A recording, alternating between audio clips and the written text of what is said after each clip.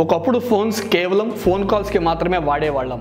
కానీ ఈ రోజుల్లో ఒక ఫోన్లో కాల్సే కాకుండా ఇంకా చాలా పనులు కూడా చేయగలుగుతున్నాం. అలా చేస్తున్న ఎన్నో పనుల్లో ఒకటి ఫోన్లో ఉన్న కెమెరాతో క్లిక్ అనిపించడం.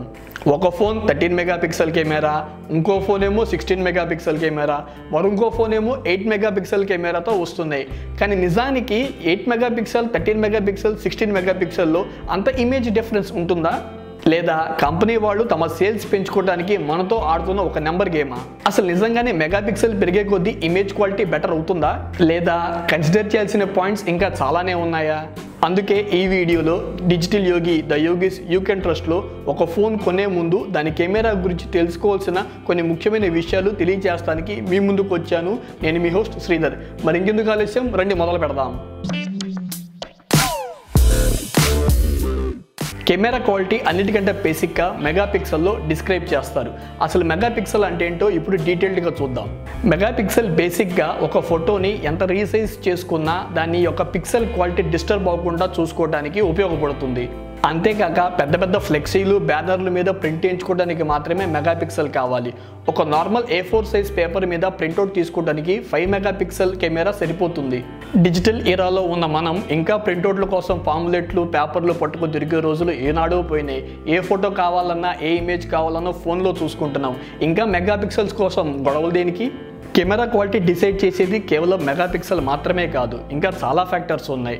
రెండు డిఫరెంట్ ఫోన్స్లో ఒకే రకమైన మెగాపిక్సెల్స్ ఉన్నా కానీ దాని క్వాలిటీలో చాలా డిఫరెన్స్ ఉంటుంది. ఆ మిగతా ఫ్యాక్టర్స్ ఏంటో ఇప్పుడు తెలుసుకుందాం. కెమెరా క్వాలిటీని డిసైడ్ చేస్తానికి అన్నిటికంటే ముఖ్యమైన ఫ్యాక్టర్స్లో ఒకటి సెన్సార్.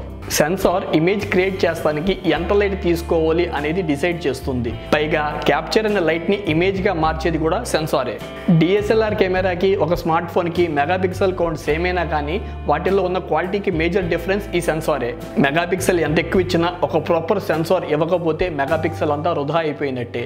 అంతేకాక image resolution, good looks and in depth ఇవన్నీ కూడా సెన్సార్ మీదే ఆధారపడి ఉంటాయి. స్మార్ట్ ఫోన్ ఇమేజెస్ క్వాలిటీలో సెన్సార్తో పాటు ముఖ్యమైన పాత్ర పోషించే మరో డివైస్ లెన్స్. దీనిని ఎపర్చర్ అంటారు. ఈ ఎపర్చర్ యొక్క లెంత్ అండ్ వాల్యూమ్ని ఫోకల్ రేషియోలో డిస్క్రైబ్ చేస్తారు. ఈ మధ్య అందరం జనరల్గా వింటూనే ఉన్నాం, rear camera f2.0, front selfie camera f2.2 వస్తున్నాయని. ఈ f2.2, f2.0 అంటే ఫోకల్ రేషియోస్ అని అర్థం.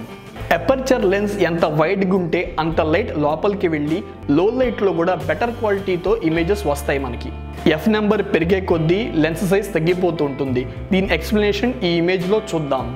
f1.4లో ఎపర్చర్ ఎక్కువగా ఉంది, f4లో తక్కువగా ఉంది, f11 ఇంకా తగ్గిపోయింది. ఈ ఇమేజ్ బట్టి మనకు అర్థమయ్యే విషయం f1.4 కంట f11 చాలా తక్కువ అని. సో ఎపర్చర్ నెంబర్ ఎంత తక్కువగా ఉంటే ఇమేజ్ క్వాలిటీ అంత బెటర్గా ఉంటుంది. ఒకప్పుడు జనరల్గా అన్ని ఫోన్స్లో ఎపర్చర్ 2.4 ఇంచ్తో వచ్చేది. కానీ టెక్నాలజీ పెరుగుతున్న కొద్దీ 2 ఇంచ్, తర్వాత 1.75 ఇంచ్, ఇప్పుడు లేటెస్ట్గా 1.5 ఇంచ్తో ఎపర్చర్ లెన్సెస్ వస్తున్నాయి. సబ్జెక్ట్ షార్ప్గా ఉండి బ్యాక్గ్రౌండ్ బ్లర్గా ఉండాలి అంటే హై లెన్స్ అయినా f1.8 వాడండి.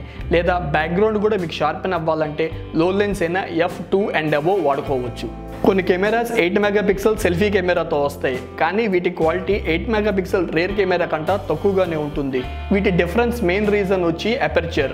సో ఇమేజ్ యొక్క బెటర్ క్వాలిటీ కోసం ఎపర్చర్ కూడా చాలా ఇంపార్టెంట్ రోల్ ప్లే చేస్తుంది. సో మన next and third important point ISO settings.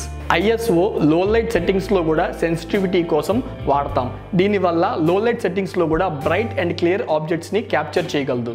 కొంతమంది OEMs మాత్రమే ISO సెట్టింగ్స్ని వాడుకోవడానికి ఆప్షన్స్ ఇస్తారంటే అందరూ ఎవరు? మరి మీ ఫోన్లో ఆప్షన్స్ ఎనేబుల్ అయ్యిందో లేదో చూసుకోండి.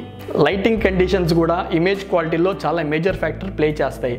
దీన్ని మీరు ఫిజికల్గా టెస్ట్ చేసి మాత్రమే చూడాలి. మన next thing to consider shutter speed.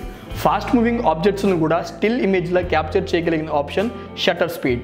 So మీరు ఫోన్ కొనుక్కుండే ముందు మీ ఫోన్లో షటర్ స్పీడ్ ఎంతో తెలుసుకొని ఆ తర్వాత జాగ్రత్తగా పర్చేస్ చేయండి. అందరూ మ్యానుఫ్యాక్చర్స్ కూడా షటర్ స్పీడ్ని మాన్యువల్ అడ్జస్ట్మెంట్ చేసుకోవడానికి ఆప్షన్ మనకెవరు. సో ఫోన్ కొనుక్కుండే ముందు ఆ కెమెరాలో మాన్యువల్ షటర్ స్పీడ్ ఆప్షన్స్ ఉన్నాయో లేదో చెక్ చేసుకోండి. థింగ్స్ టు కన్సిడర్లో మన next and most important point auto focus. ఇంతకుముందు మనం మాన్యువల్గా ఓ సబ్జెక్ట్ మీద ఫోకస్ చేసుకోవాల్సి వచ్చేది, కానీ ఇప్పుడు ఎక్కువసేపు కాన్సన్ట్రేట్ చేస్తే ఆటోమేటిక్గా అదే ఫోకస్ చేసుకొని ఆబ్జెక్ట్ అటు ఇటు మూవ్ అవుతున్నా కానీ ఏ విధమైన డిస్టర్బెన్స్ లేకుండా క్లీన్ అండ్ కట్ ఇమేజ్ వస్తుంది. మన next thing to consider optical image stabilisation. Optical image stabilisation ఆప్షన్ని మనం ఎక్కువగా వీడియోగ్రఫీలో వాడుకుంటాం.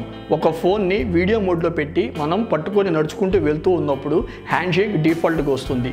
ఈ షేక్ అయినప్పుడు వీడియో కూడా బ్లర్ అండ్ షేక్ ఇమేజెస్ వస్తూ ఉంటాయి. ఈ ఆప్షన్ని డిజేబుల్ చేసుకోవడానికి వచ్చిన technology optical image stabilisation. So అదండి మరి ఫ్రెండ్స్, చూసారుగా.